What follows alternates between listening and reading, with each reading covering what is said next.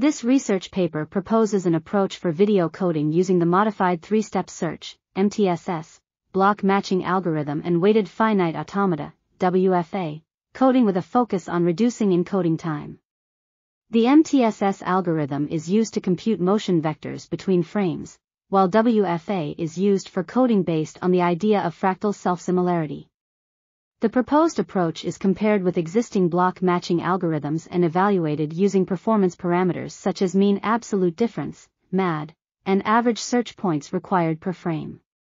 Experiments are conducted on standard uncompressed video databases, and the results show that the MTSS and WFA coding performs better than MTSS and fractal coding and frame-by-frame fractal coding in terms of reduced encoding time and improved quality of video.